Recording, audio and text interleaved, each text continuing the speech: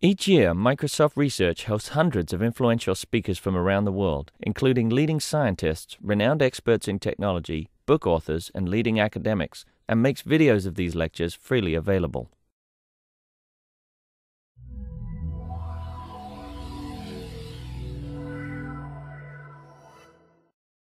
It's my pleasure to welcome Nithya Ramanathan from UCLA to Microsoft Research.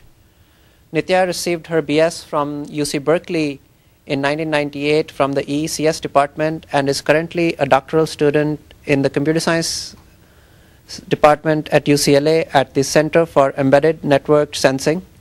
Her research interests include the deployment of wireless sensing systems for environmental applications and the design of tools to improve the quality of data collected from these systems. In 2006, she deployed a wireless soil sensing system in a rice paddy, in Bangladesh as part of an investigation into the source of high levels of arsenic in the local groundwater. In June 2007, she was awarded the Switzer Environmental Fellowship for her contributions to environmental sensing. Nithya. Okay, thanks. Thanks.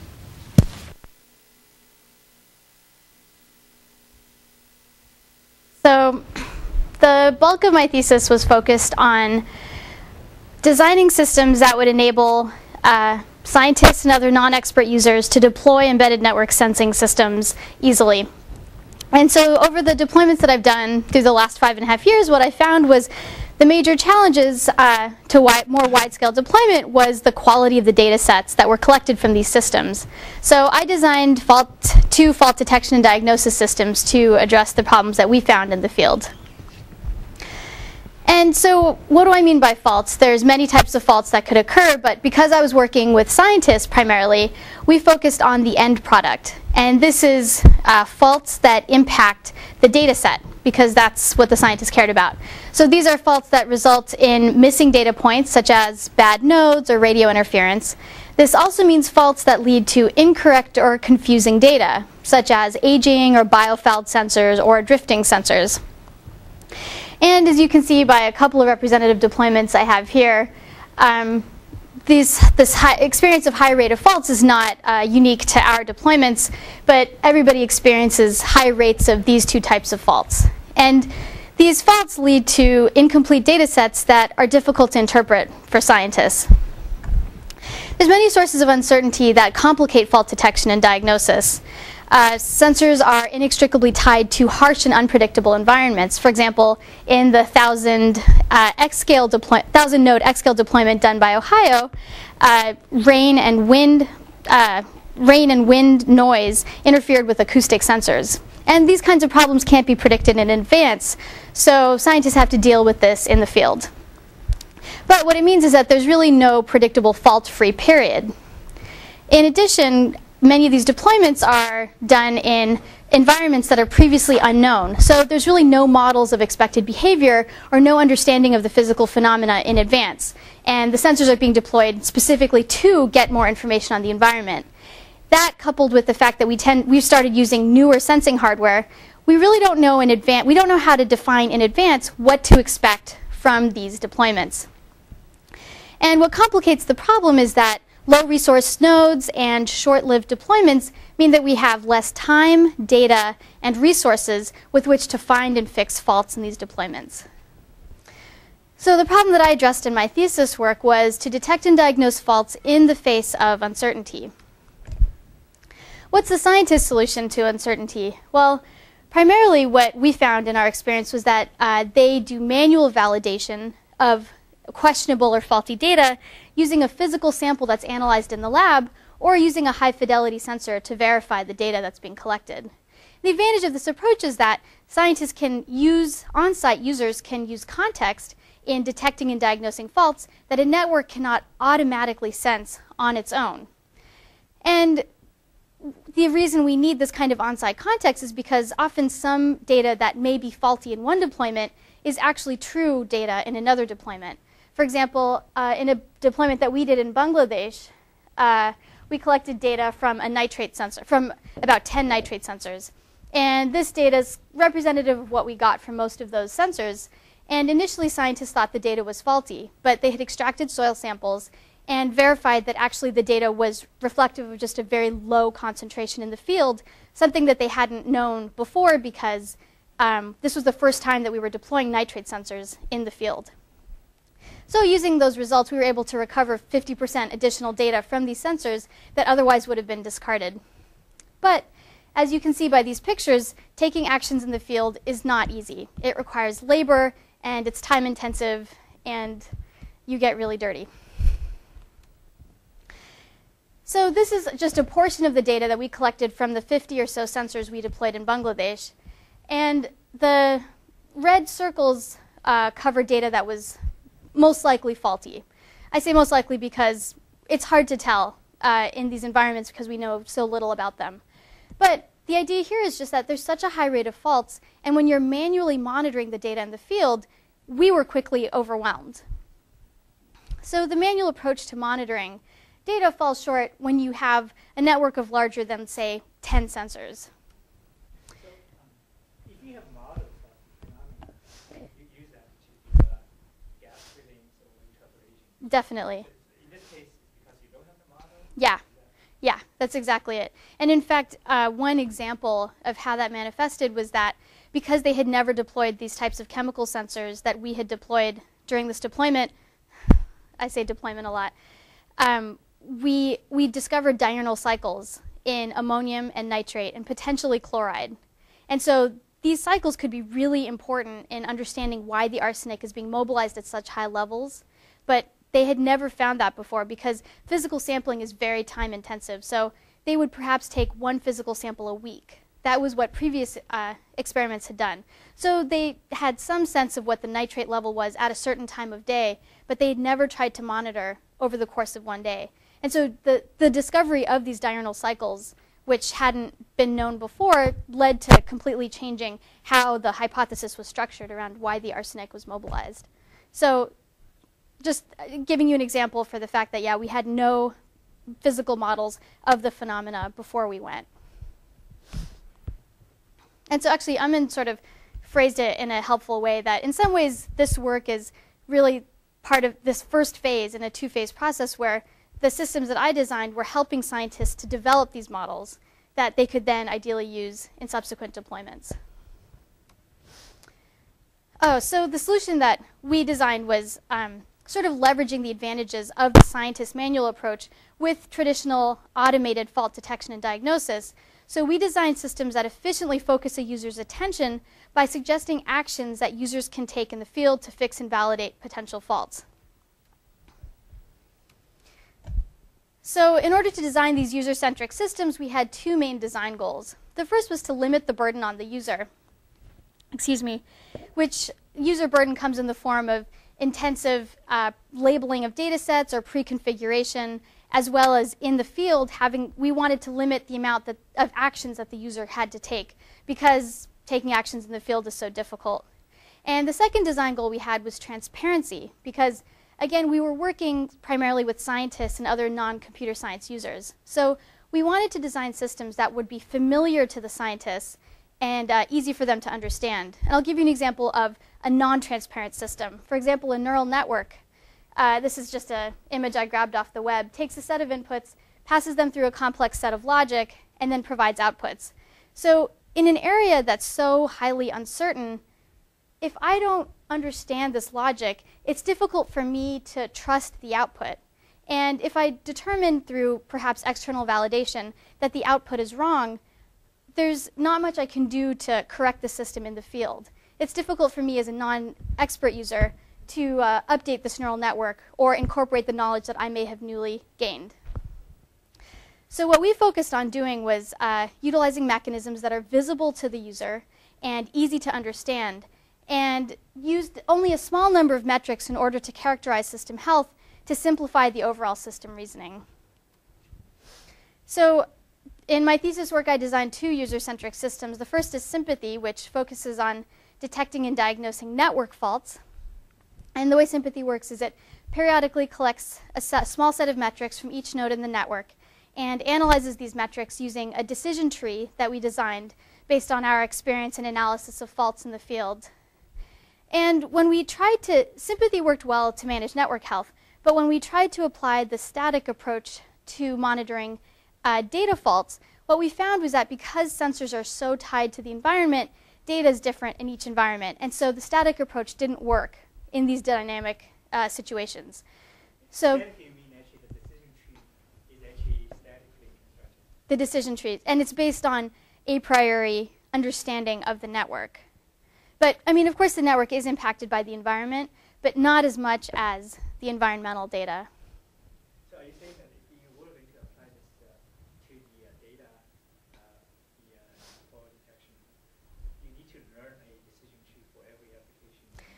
You know, so that is one approach, but even learning a decision tree, the assumption there is that you have data that you could train a model with, that you have data in advance before you go into the field to train a model with, or the assumption is that I can go to the field and as I'm collecting data, I can train the model online. But there's all sorts of assumptions that are embedded there, that perhaps my data is not faulty in this initial training period, or that I have some assumptions on the spatial relationships that may exist in order to train this model. And so we actually tried to do something similar. We tried to first start with Sympathy's approach and then try to have a more dynamic decision tree approach in the field to apply to data faults. And both times what we found ultimately was that because we would be working side by side with scientists, that they didn't trust this decision tree notion or even a machine learning algorithm that they couldn't understand. But what we did find is that they could point to data in the field. And just based on their own domain expertise, based on their past experience, based on what they were observing in the field, based on what they knew of this context, they could say, okay, this data I trust, and this data I don't trust.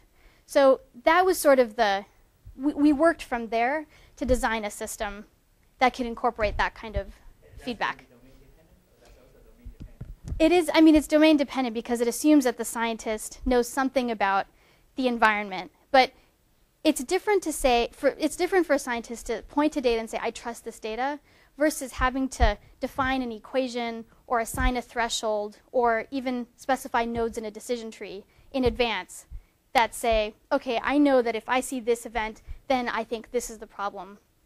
It requires a different level of detail of knowledge in the environment.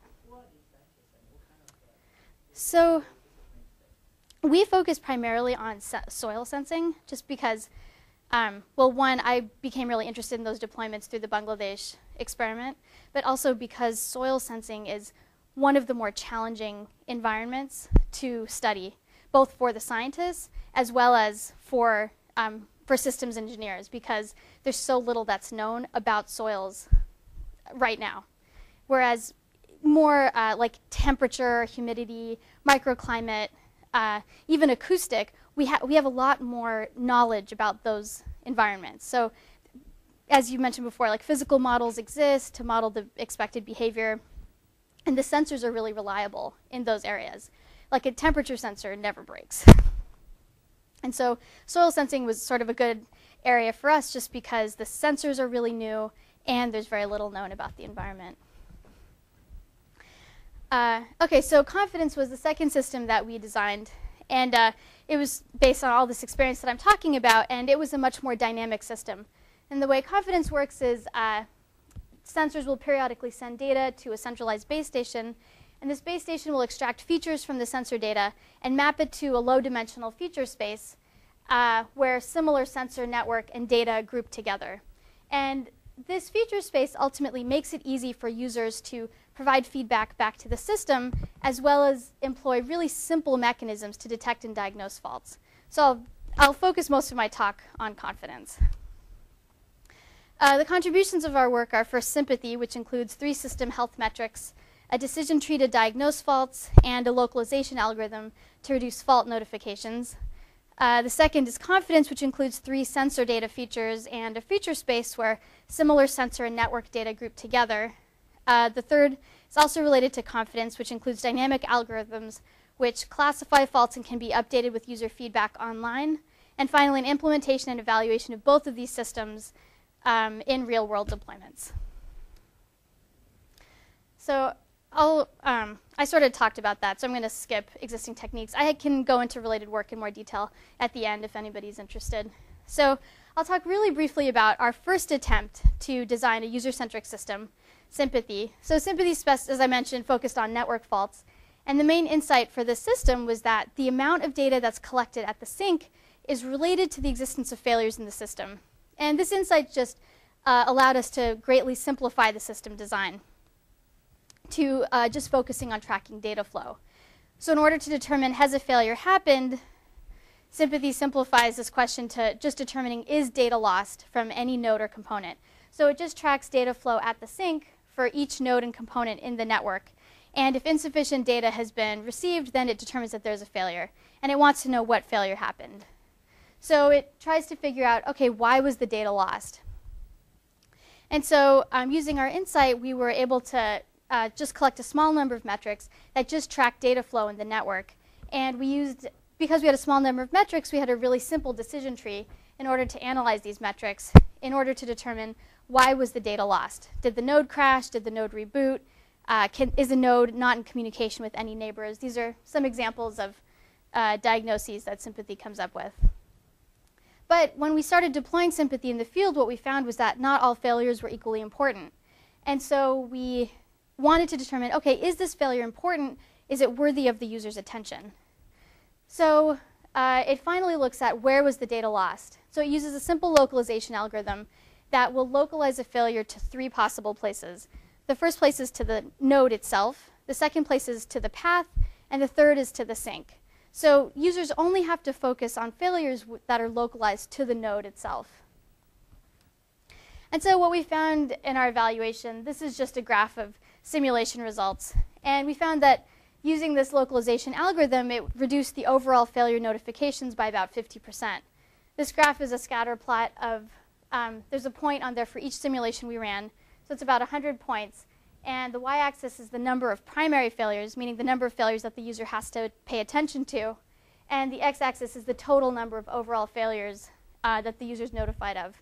And this line here is the 50% line. So all points below that had even a greater reduction than 50% of overall failure notifications. I'll skip that. So Sympathy has served as inspiration for a number of debugging systems, a new sensing architecture, and a new protocol evaluation metric. Okay, so I'm going to talk now about confidence. We designed a Sympathy-like approach, as I mentioned, to address data faults.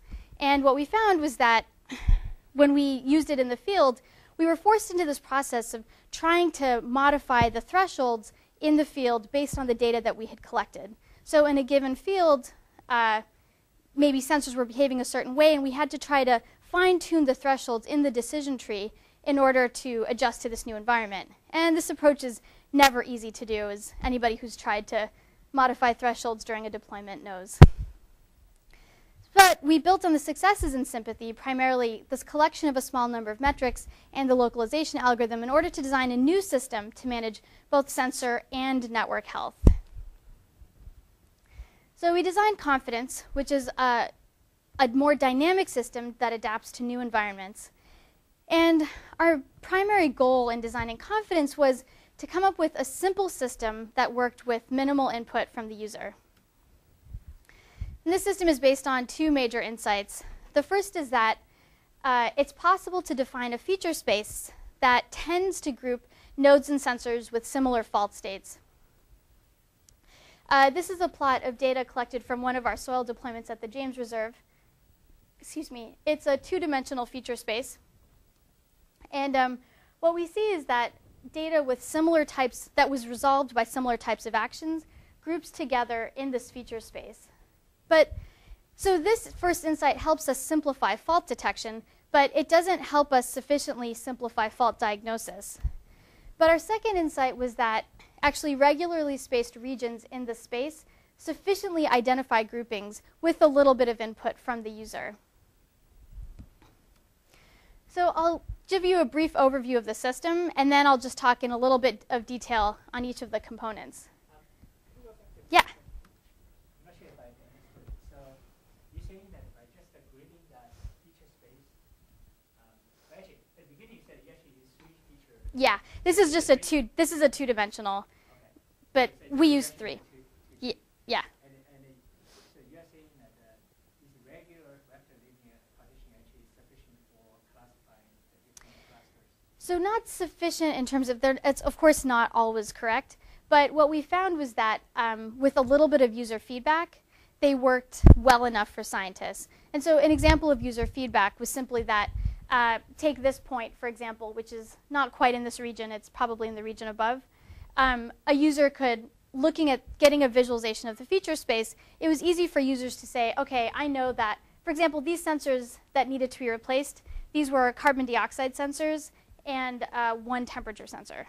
And so the user could look at this space and say, okay, I know that this is also a CO2 sensor, and it's pretty close to these sensors, so I'm going to update the label for this point to also say that this sensor should be replaced. And In this clear case, right, you have this pretty long greenish yeah. ellipse, and then there's a blue one. They are overlapping.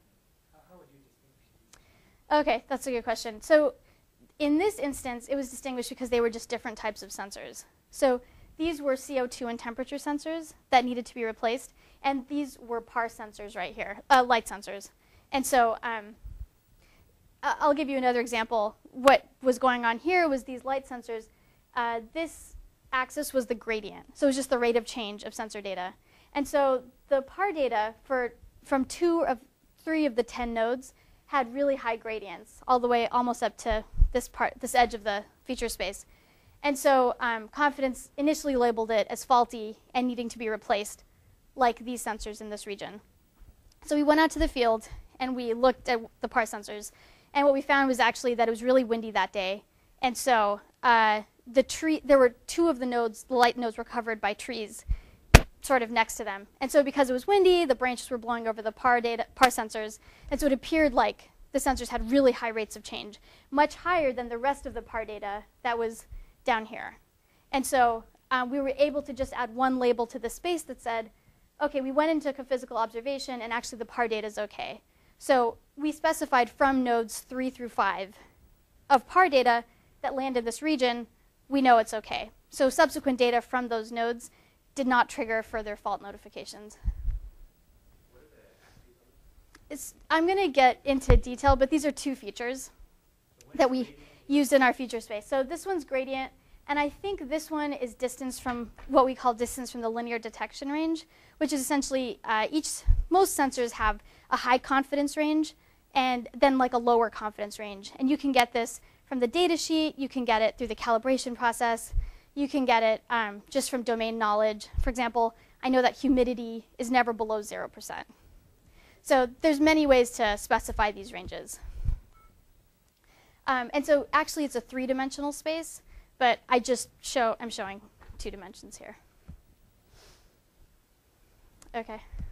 This is really the main idea behind the system. So What would be the third dimension? so our 3 features are gradient, distance from the linear detection range, and distance from the nonlinear detection range. So linear detection range was the high confidence, and the nonlinear is the lower confidence but still operational. Usually what that means is just that the sensor can distinguish between differences in concentration but can't necessarily give the same precision as it can in the high confidence range. Okay.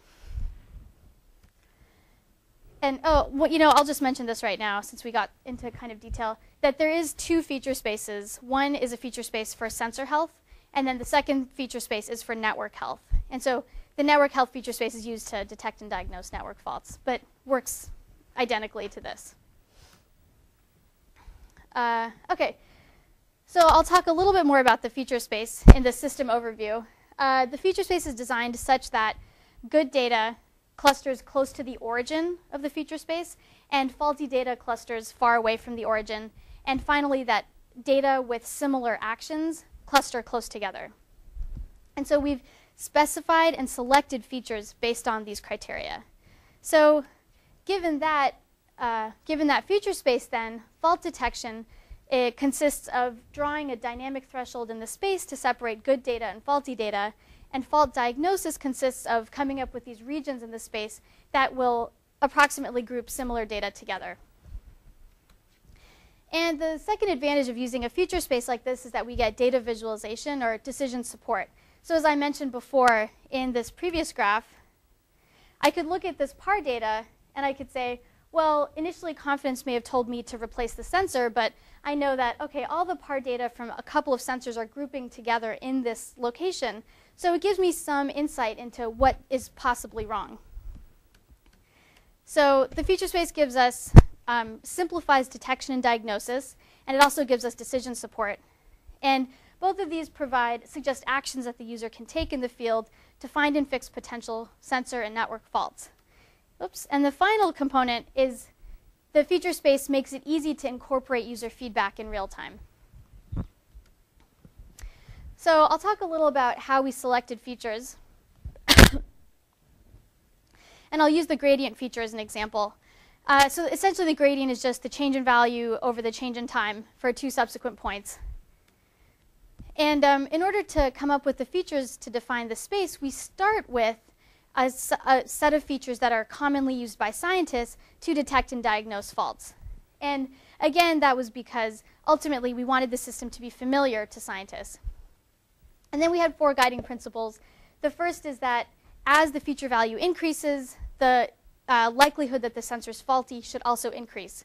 This gives us the first 2 properties of the feature space, that good data group close to the origin and faulty data group far away from the origin.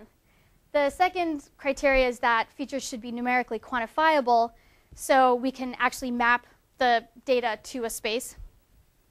The third is what I call independent, but it's kind of a misnomer. But just this notion that each feature should introduce a unique detection or diagnosis capability for the sensors.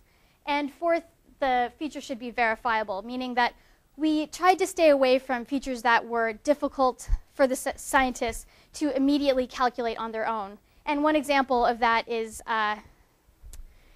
spatial redundancy. So one of the features that scientists do use to detect and diagnose faults is spatial redundancy. Do I see that these 2 neighboring sensors are similar, in which case I am more likely to trust the data?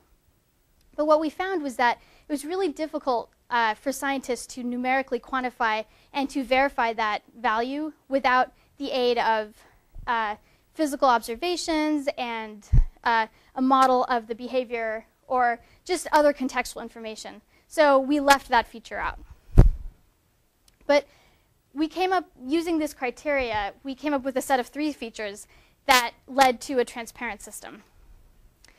So the features that we selected, the system health features we selected to define the network health space are node deadness, application deadness, and congestion. And we just took these 3 features from Sympathy, so I won't get into that. But the environmental data features, I'll describe just a little bit. The first is gradient, as I mentioned. The second is the distance. Actually, you know, I've already talked about all these, so. Can you explain that? Yeah, sure. The graph looks great. Oh, man, that was a mistake. That graph is, anyways, I meant to put graph of real data there, but it's a random graph. Anyways, okay, so the distance from the LDR is just, like I said, the high confidence range for a sensor. So we can obtain that from the data set, from the data sheet, or from the calibration.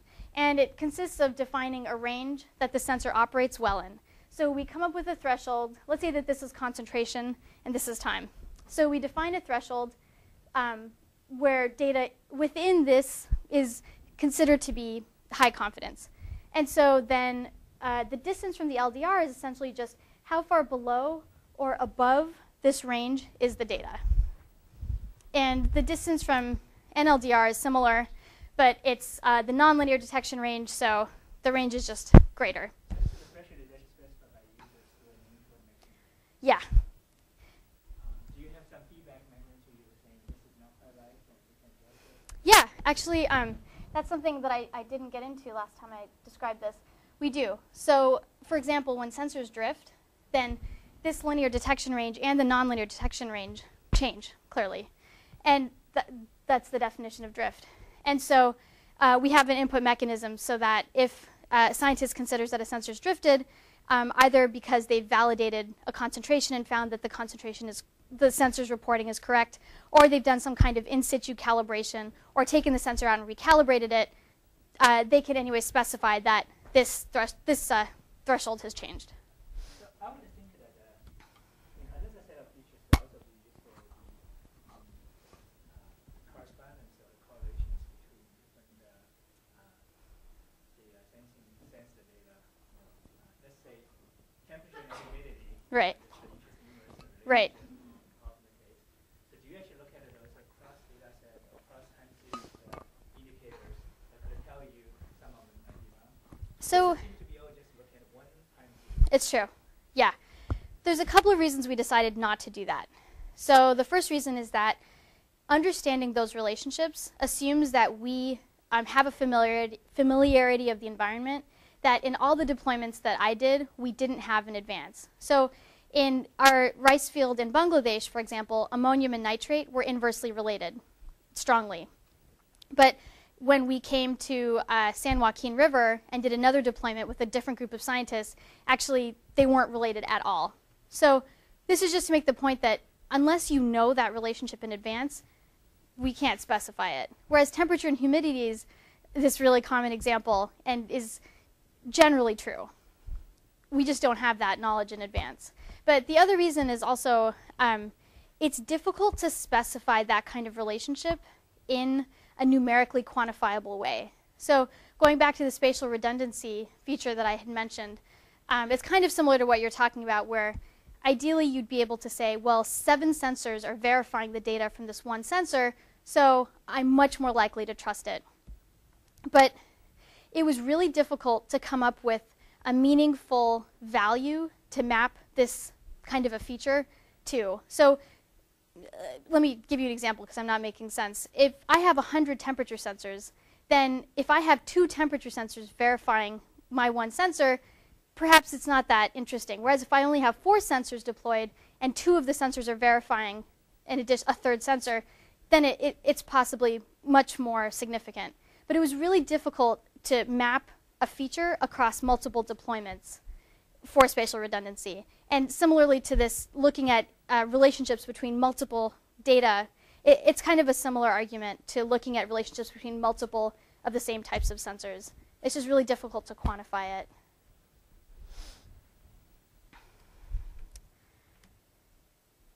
Okay, so now that we have this feature space, we wanted to come up with a way to detect faults. So we wanted to be able to define a threshold in this feature space to separate faulty and non-faulty data. And so we found that the feature space, we designed this feature space such that faulty data would cluster far from the origin and non-faulty data would cluster close to the origin. So what we wanted to use was a simple distance metric in the feature space in order to separate the data. So we decided on using the Euclidean distance of a feature vector from the origin in order to separate faulty and non-faulty data. But in order to use Euclidean distance, we had to scale each feature such that no individual feature overwhelmed the distance calculation. So what we did was we mapped features such that a value of 0 was good and a value of 10 was considered faulty. And the advantage to this approach was that feature values could fall outside of 10, but that as long as these two held, we found that we got a reasonable mapping into the feature space. So there was no need to precisely define good or bad, as long as these two rules held. And so many scaling functions to map features to the space would work, but we chose one scaling function based on our experience with the data and the features. And so essentially what our scaling function was we began with the notion that we care a lot more about small changes in value when the feature was small. Let's take the node deadness feature, which is essentially how long is the time that's elapsed since any node in the network has heard from a given node. And so if I haven't heard from a node between 30 and 60 seconds, I care a lot more about that than if I haven't heard from the node for 2,000 and 2,030 seconds. So we took the log of the feature value first, and so this compressed the smaller changes in large values much more. And then we found, though, that this still didn't map the feature values such that they mapped to 0 and 10. So then we additionally would divide each feature value by a sensor and feature-specific constant S. And so I'll talk more about that in the evaluation, but what we found was that because the units for most of these features were the same, that the same scaling constant actually worked for most of our sensors and features. And we validated this for over 20 types of sensors. OK, so once we have the feature scaling in this feature space, how do we then detect faults? We wanted to come up with a dynamic threshold that would adapt to different environments. So we begin by taking each feature vector's distance from the origin. And we essentially want to detect outliers, so feature vectors that are anomalously far from the origin. So we modeled the distances of each feature vector, assuming a normal distribution. So then we just discarded any feature vector that was greater than 1 mean plus 2 standard deviations above the mean from the origin. And we updated these parameters only with data that were considered good, meaning data that fell within this threshold. So we could have used other distributions, of course. For example, one system uses a Chebyshev inequality in order to come up with a dynamic threshold in this space, which doesn't restrict the data to any given distribution. But in our experience, this has worked reasonably well. And a mean and standard deviation are very familiar to scientists. So we have maintained this. But then in order to update the parameters, we initially need some bootstrap. We need some way to bootstrap the parameters. So we come up with a static threshold in the space that we assign for a short, brief period of time in the beginning of the deployment. And we assume that all data within this threshold are good. And so we use all of those data in order to update the mean and standard deviation parameters. And we found that in practice, as long as more than 50% of the faulty data during this bootstrapping period is outside of the static threshold, then the threshold converges to the correct value. So in order to diagnose faults, then, once we've come up with this dynamic threshold, in order to diagnose faults, we wanted to divide the region up in order to identify these similar clusters of data. And so we begin with ideas similar to user-driven segmentation, which relies on domain expertise regarding the importance of each subregion in the space. So when confidence is initialized, the user initializes each region with an action that they think will address the data in that space. And that action isn't always correct, of course. So this is similar to, for example, our PAR example, where the gradient of the light data was a lot higher than most of the other good data. So in that instance, the user can incorporate feedback into this space and label this region as, for example, data from this PAR sensor is not faulty. And then that label is generalized to all data that fall into this region. So the advantage here is just that it minimizes the burden on the user. The user just has to label one point, and then that label is applied to all similar points in the region. And so this notion is, we call it outcome-based feedback. And it greatly simplifies it makes it a lot easier for users to incorporate feedback into the system. Instead of having users modify thresholds or change decision tree structures, instead they just have to point to data and say, this data is good, or this data was resolved by this action. And then the system is able to generalize that label to all similar types of data in the field, or in the feature space.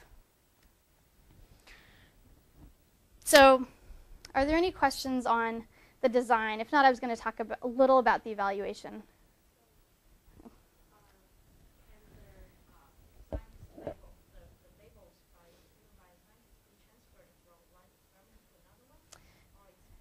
That's a good question. So there is a way to initialize the space with labels and even a threshold from a previous experiment. But so far, we haven't had any reason to use that feature, only because each deployment has been so different. And that's part of this learning process that I think the system does help with, which is that slowly, if you start doing enough deployments in one field, for example, perhaps you do use confidence as a way to train a behavioral model or to define expected behavior. So, yes, is a short answer.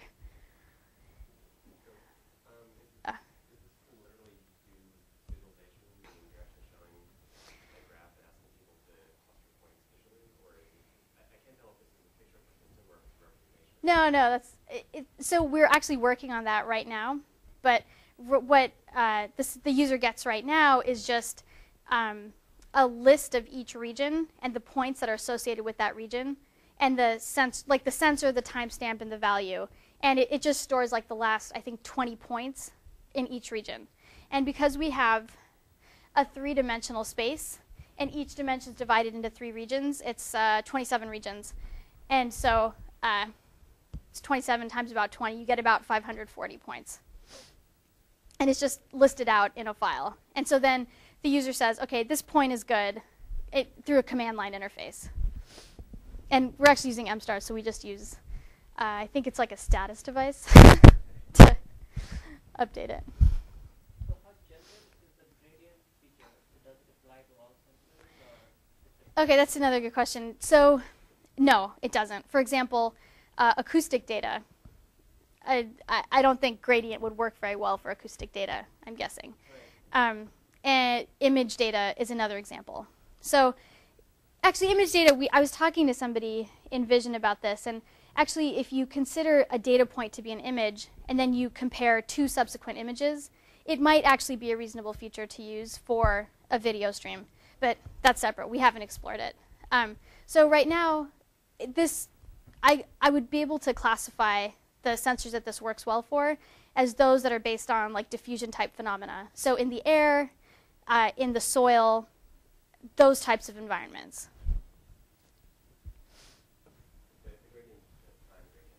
It's just a time gradient. No.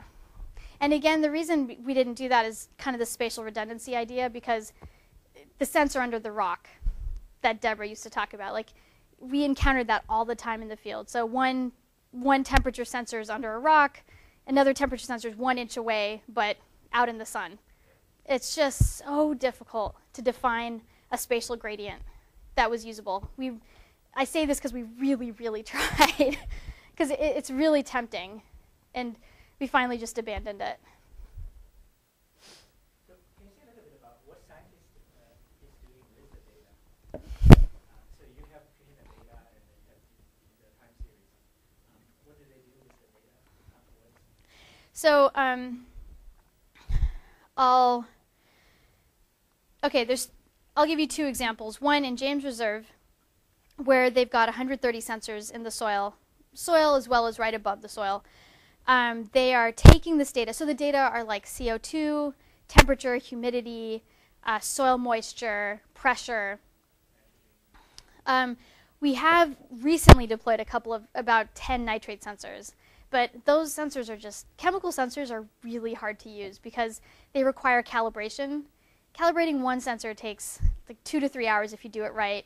And then you get it in the ground, and then it has to be recalibrated once every 2 to 4 weeks. It's just a nightmare. So the scientists are taking this data and they're feeding it into a carbon cycle model. And I don't fully understand it. Actually, one of the scientists tried to explain this to me several times, but I haven't spent the time to read about it. But my very gross understanding is just trying to understand how carbon cycles between underground and above ground. And so that's one example. So they're taking all this data and feeding it into this model of the phenomena. And then in Bangladesh, for example, we were working with a group of scientists from MIT and EPFL who were trying to understand why the arsenic is so high in the groundwater. And so we had deployed 50 chemical sensors, and they were taking that data and trying to feed it into data that they had been focusing on, which was primarily hydrological, so looking at water pressure and water level changes underground. So they were trying to take this chemical picture that we were providing them and correlate it with the hydrological picture that they had been collecting over the last 10 years.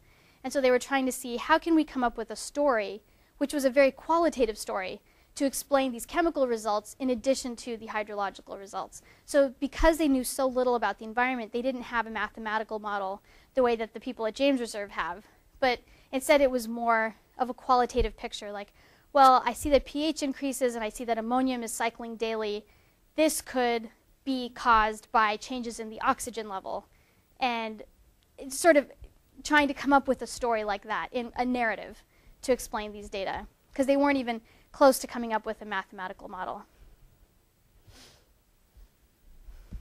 Are you going to talk about localization as well? This tells you what's normal, what's abnormal, right? It doesn't tell you which part contributed to. Well, actually, so you do actually assign to each region a fault label. A fault label, yeah. And actually, so we found that actually localization was not meaningful for sensor faults, but we continue to use the fault localization in our network faults. So in the network, because there's a separate feature space for network faults, one of the things that I liked about this work was just that we were able to apply the same methodology to both sensor faults as well as network faults. But the one main difference is that we do continue to use that localization that I talked about with Sympathy in the network space, but not in the sensor space. Okay, so I'll talk briefly about our evaluation. So ultimately what we wanted to know is, excuse me, how well does confidence operate in different environments? Because does it require a lot of domain expertise? Does it require a lot of training? Or is it a dynamic enough system that can operate well with minimal user feedback applied to different deployments? So we had a three-part performance hypothesis. The first was that the system correctly detects and diagnoses at least 90% of all data in a wide range of deployment scenarios. The second part was that incorporating outcome-based feedback did lead to improved system accuracy.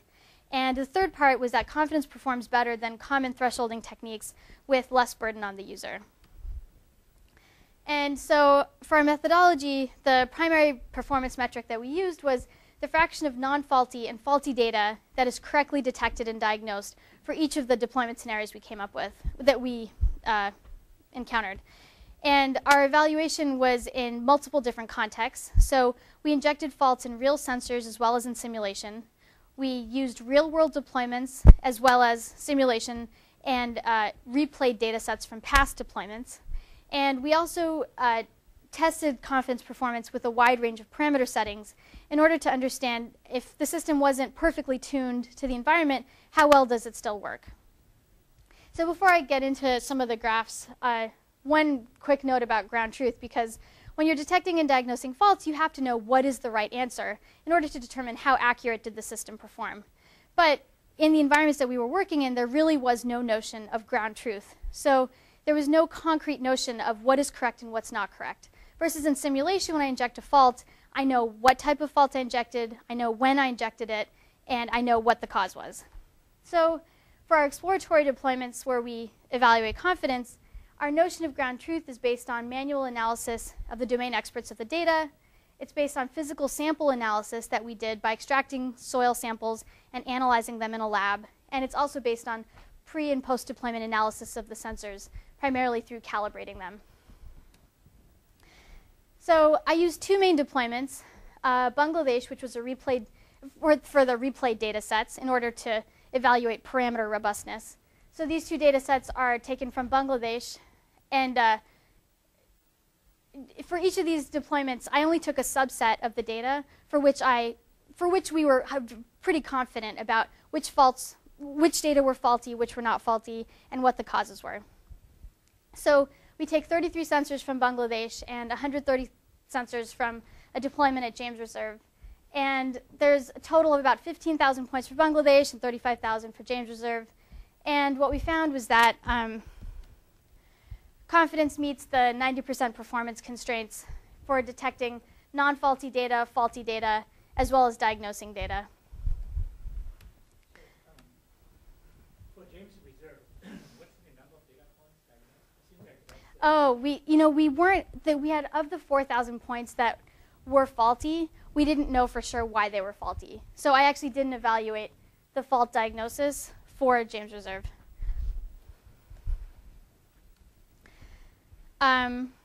Okay.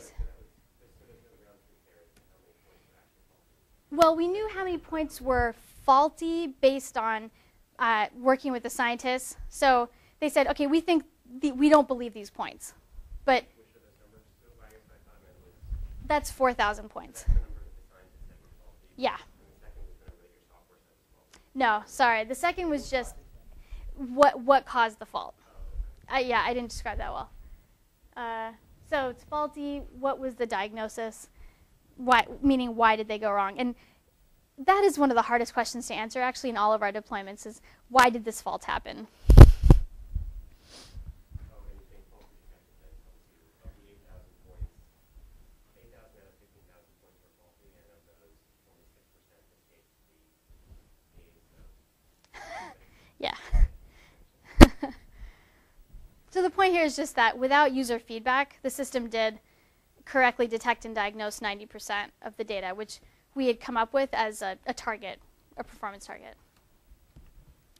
Unless anybody's interested, I think I'm going to skip the 2 graphs on the different parameter evaluation that we did.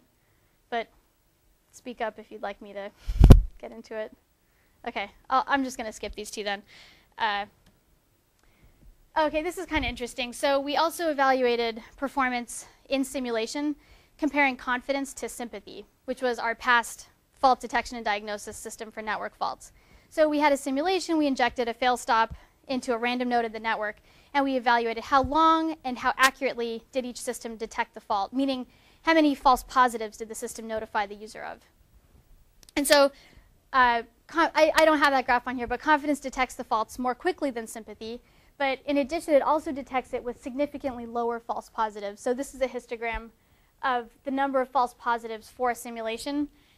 This is a histogram of how many simulations have this many false positives. So you can see that over half we did about 24 total simulations, and over half of them, sympathy reports at least 1 false positive, where confidence only reports 1 false positive for 2 of the simulations, and on down. So what I like about this graph and what I think is really interesting is that because confidence doesn't rely on static thresholds, instead it just uses a dynamic threshold in the feature space in order to identify faults.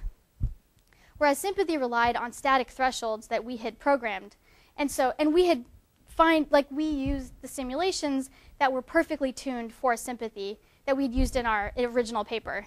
But because confidence doesn't rely on these static thresholds, it was actually able to detect and diagnose faults faster and more accurately. Go ahead, Amin. Which of these features are more important to detecting the faults instead of all 3? So let's use one. Which one would you want to use? OK, that's a good question. I actually have a graph for that, not for networks, but for sensor data. OK, great. So I did an evaluation looking at your question. And I found that, OK, let me just describe this graph. Let's look at the top graph. This is fault detection accuracy, meaning how many of the faulty data points are correctly detected. And each of these bars corresponds to a subset of the features that were used. So this is 2 of them, 2 different, each possible permutation, and this is only using 1.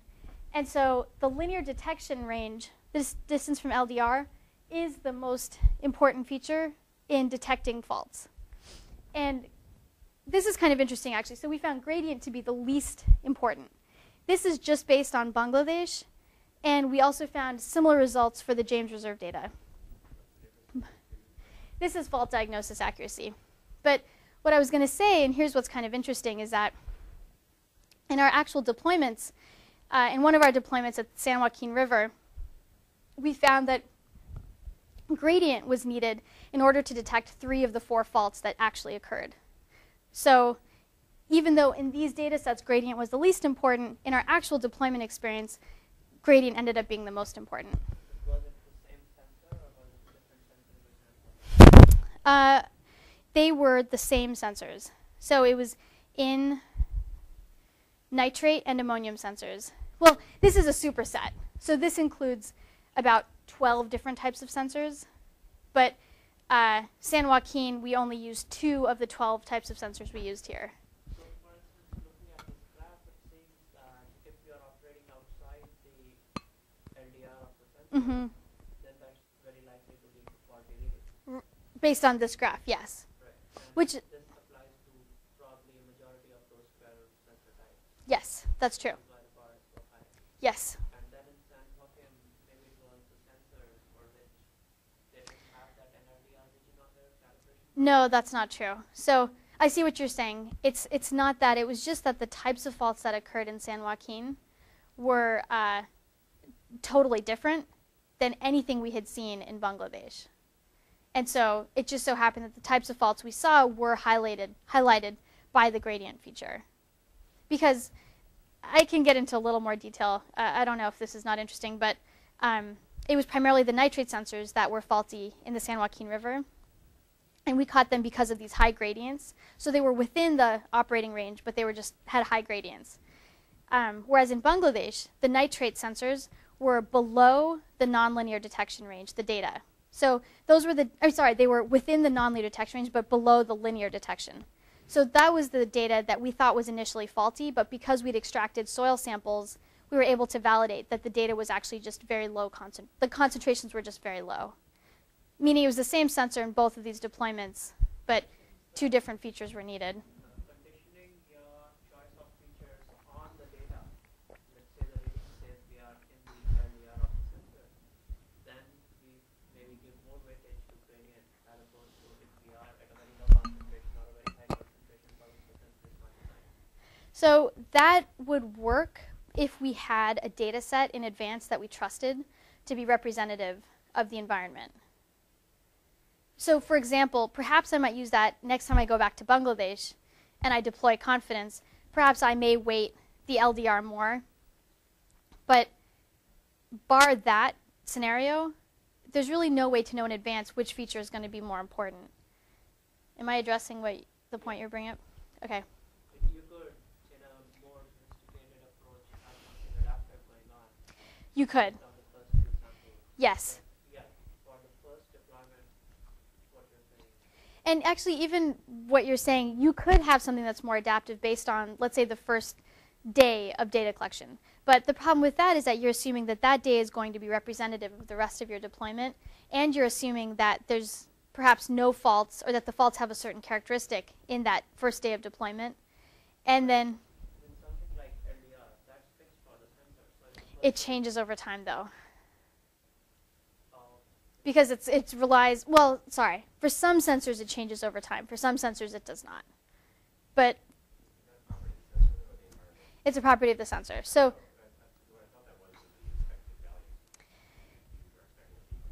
it's, it could be that. So for example, for humidity, it would be that. It would be, I don't expect to see data that is below 0% humidity. But excuse me, for the chemical sensors, and humidity sensors and temperature sensors don't tend to drift. So this LDR range stays the same. Whereas for the chemical sensors we used, because they require such frequent recalibration, because those sensors drift, this LDR range is not going to stay constant over time.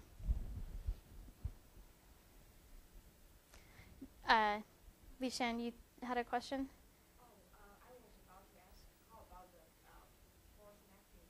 Because you showed us the false positives of the two. So false negatives meaning the data that false that it misses. In the network simulation or in the environmental data? So you compared Sympathy with confidence. Oh, this one. There were no false negatives. So both systems eventually identified the fault correctly. It was more a question of how long did it take and how many false positives were reported in addition. Okay. Okay, so this graph, we took one deployment in James Reserve. We went out to the field and we deployed confidence with this 130 sensor deployment. And what we found was that by incorporating the outcome-based feedback that I had mentioned, we improved system accuracy. So the base case accuracy was 90% of detecting faults. And then initially, confidence reported all of this moisture data right here as being faulty because it was outside of the threshold.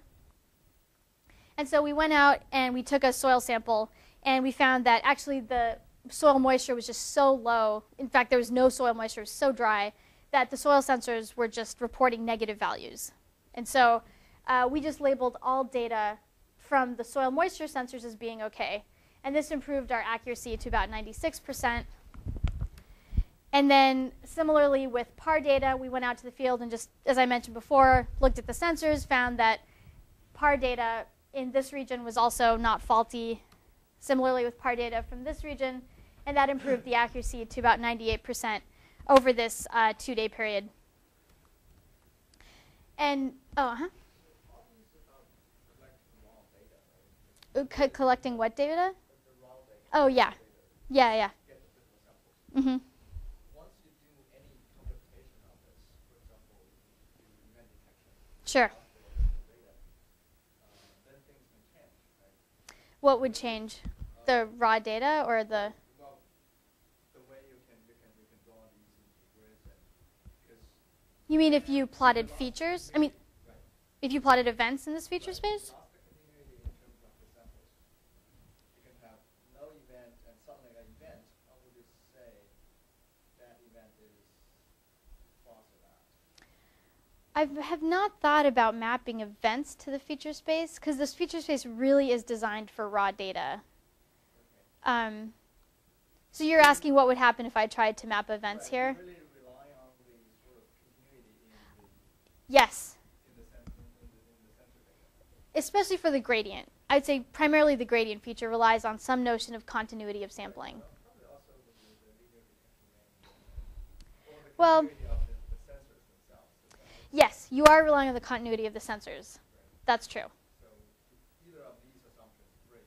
So you've got some kind of sensors that doesn't work this way, when you just give you Which is sort of like an acoustic sensor, which is kind of why I was saying these features, I would argue, work well for diffusion type phenomena, which do have this notion of continuity. You have regular sampling, and there is a sort of constant notion, a continuity in the behavior of the operational range. Whereas acoustic sensors, you don't have that notion, and so I don't think acoustic data would work very well here. Is there another sensor you were thinking of, or another? If you're detecting a car, you either detect it or not. Sure, or if you were detecting a car, yeah. But I would argue that in order to detect a car, you probably need, what are you using? Perhaps like the sensor itself might map well to this. But yeah, I agree. Events, I don't think would work well to map to this. But you need a sensor you don't have a car detection sensor, right? You have like a, okay, so it is probably just a binary output. Right. Get some pulse or don't get a pulse. Yeah, no, that's true. That probably wouldn't work well either. Again, because it's not really measuring a diffusion type phenomena. Yeah. Also, in this case, when, for instance, on the first or second day you go and see it's windy and hence the higher gradient is acceptable. Later on, when it's not windy, There is you can add a time expiration to your label. So you can say, this label is valid for the next 2 days. And then perhaps that means that I want to be re-notified in 2 days, or that I know for sure that it's going to expire. so essentially this, what is an acceptable gradient, that means out of the band information for data. Not just that, but any kind of updated, any labeling that the user would do requires out-of-band information, that is the base assumption of this entire system, that we are deploying in environments that tend to be short-lived because they're exploratory. So we're exploring some new environment, so the deployment's short-lived, and that the scientist is on site. And so the argument behind the system is that why not leverage that scientist who is anyways there babysitting their deployment, why not leverage them and their out-of-band knowledge in the system in real time? And so, this system is focused on being simple enough to make it easy for users to incorporate knowledge that they gain in the field. And that's really, I think, how it contrasts with most current work, which really is focused on being more autonomous. So how do we design the system that's going to require no input from the human? And here we're saying we have the human, we might as well use their expertise and their ability to observe context. I wanted to go back to the earlier thing you said that spatial continuity is not that useful because you said sensory and the rock. It seemed to me that might be actually a very useful way to look at it. It's a deployment fault. That is that somehow you actually put it under something that's not That's actually a really good point. So that's one of the things that I've been talking about with a couple of people is how would a system like this be useful in designing a deployment better? Like, especially in these exploratory deployments that tend to be really iterative. Like in San Joaquin, for example, it was just a 3-day deployment. And so we were literally moving sensors around during the deployment saying, this sensor is giving us weird data. Confidence is triggering weird data from the sensor. We looked at the sensor. We couldn't figure it out. We validated the concentration. Let's just try moving it right next door and seeing maybe there was the equivalent of the sensor of a rock, under a rock phenomena going on. So we're trying to think about how this can be used to iteratively design a deployment better as well.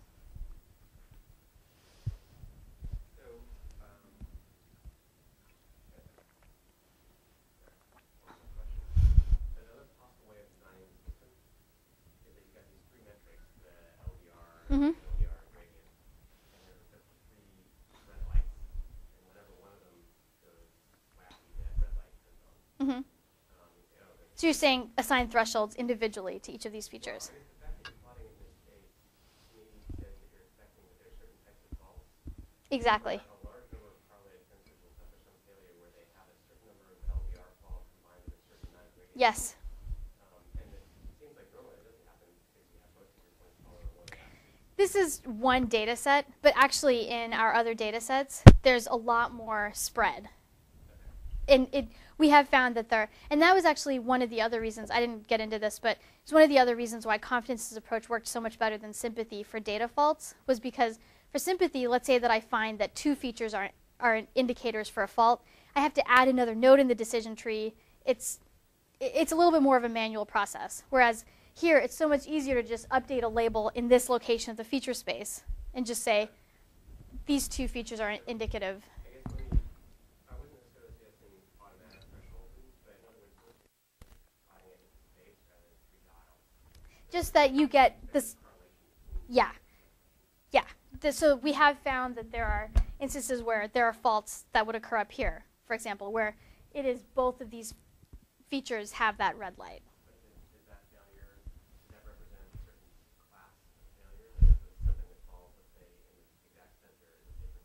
Yeah.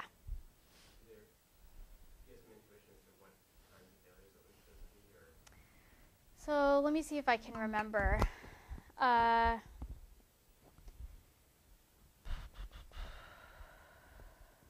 Oh, I can show you. Whoops.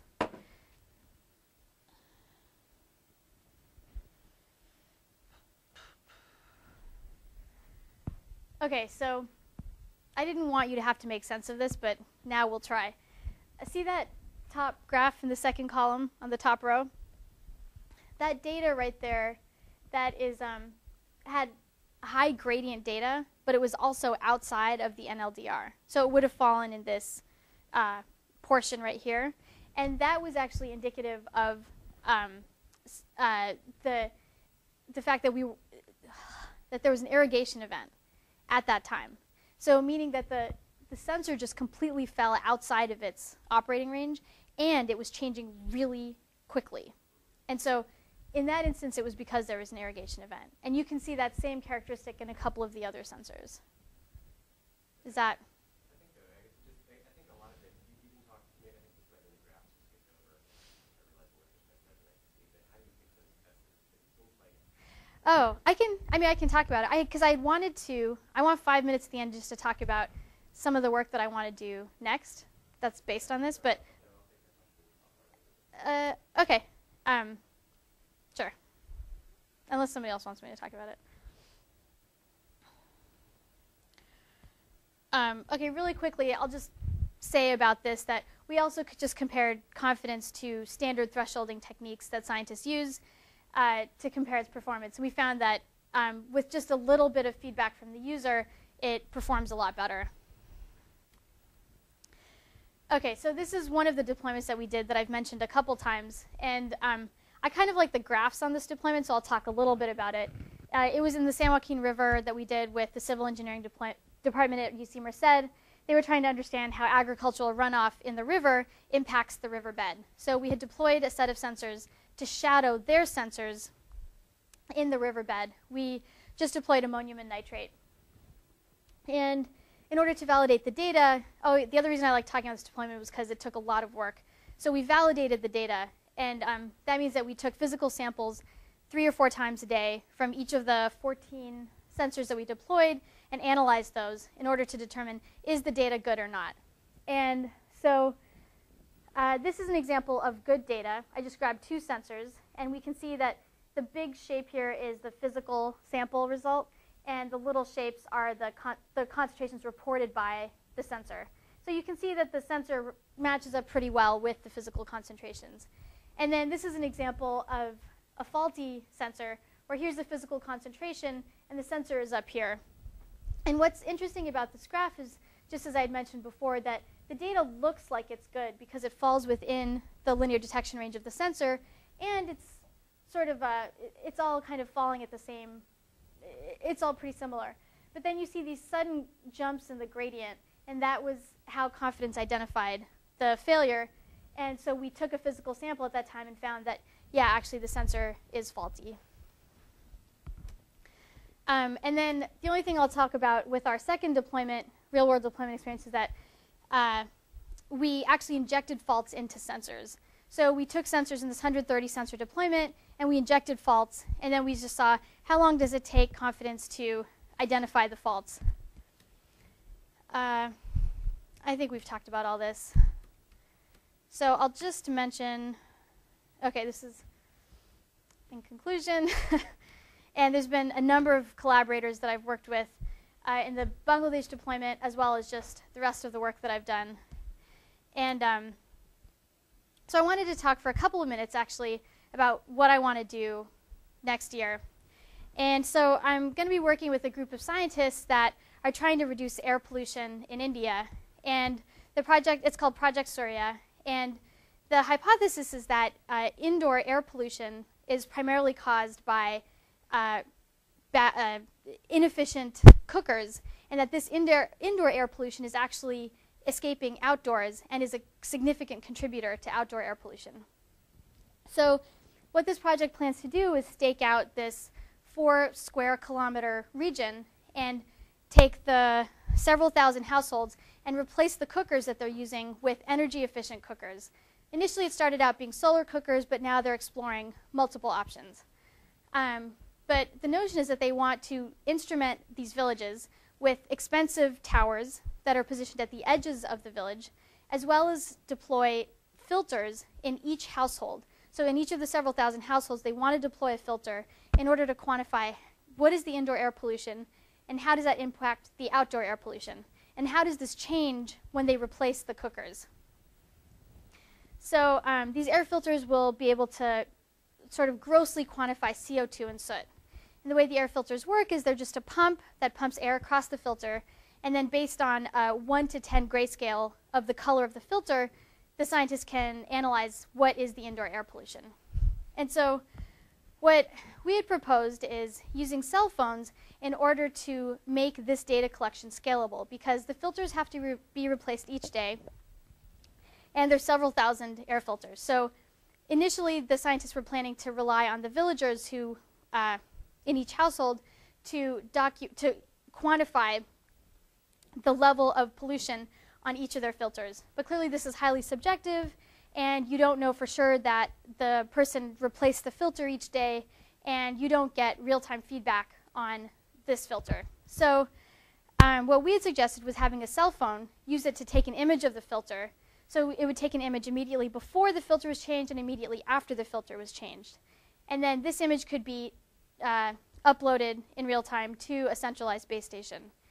And the main advantage here is related to the data quality that we can see right now, which is that you then can automatically use the same algorithm to automatically evaluate the color of each filter in each household, so you get slightly more standardized view of the filter. And secondly, you can send notifications to users if the filter hasn't been changed, because you can determine that either the image wasn't taken or that the image before and after the filter is the same. And then third, you can use the image of the new filter to calibrate the new reading, because maybe some filters start out different colors than other filters, but if you have an initial image of the filter, you can compare that with the final image of the filter in order to get a sense of the increased pollution level. So this is what I'm hoping to work on next year. So I'm kind of excited about that. And that's it. Oh. I missed that. So the cell phone, how do you use the cell phone to interact with the sensors? So the sensors don't have a digital readout. It's just it's a filter. So in order to read the pollution level, you have to look at, using a color chart, you look at what is the color of the filter. And so I have a color chart that essentially has a grayscale from 1 to 10, and I compare that with the filter. So the idea was that if you can post the color chart right under the filter and take an image of both of these, then you could use simple analysis to... So calibration of the sensor stuff is something that you possibly have to do. Yeah. Because there's going to be different light levels. There's...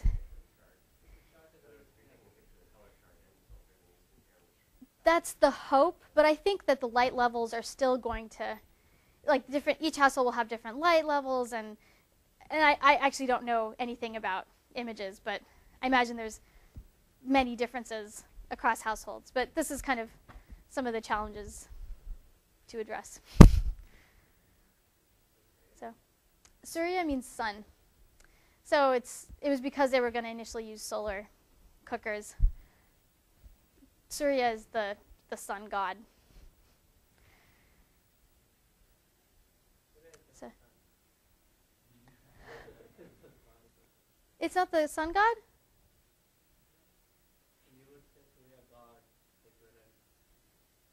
Wait, say it again? Oh, it just means sun. But I thought it was also the name of the sun god.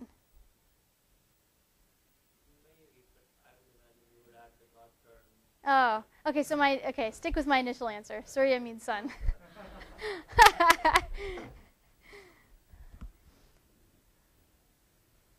Okay. Well, thank you.